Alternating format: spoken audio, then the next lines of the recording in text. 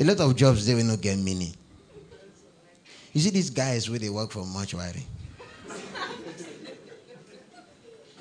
Their job no get meaning. Now them just they give the job meaning. Now why then they tell you some kind weird things anytime you go mortuary?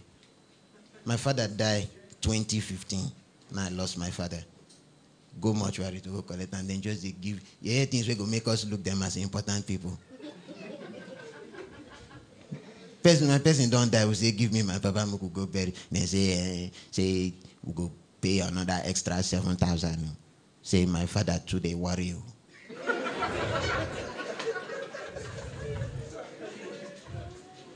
Say now so him they chase woman up and down inside the place.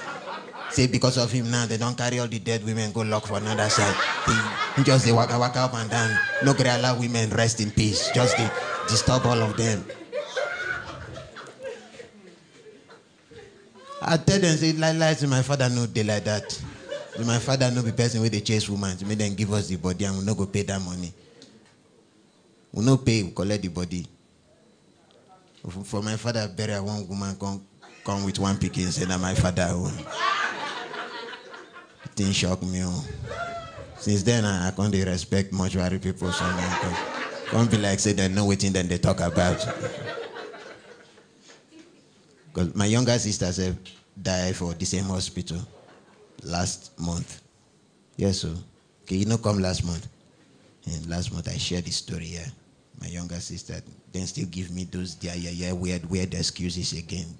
Go to collect my sister body then say make we come the next day. Say she go club.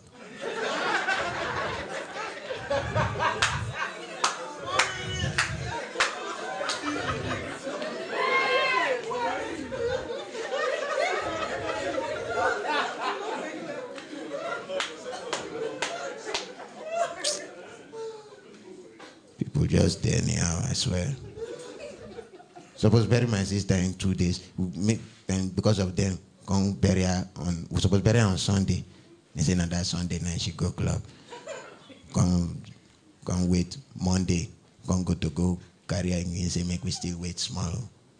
She get hangover and all that. Don't worry, I swear.